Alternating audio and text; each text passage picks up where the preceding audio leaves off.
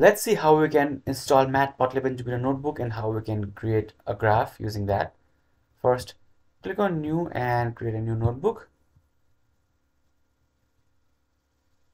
Here, choose your specific kernel. I'll have the default one selected and click Select.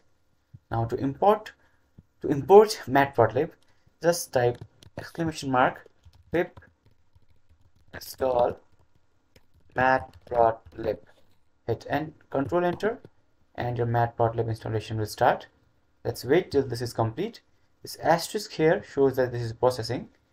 And now in my case, I already have Matplotlib installed. In your case, it will take a few more seconds and your Matplotlib will be installed.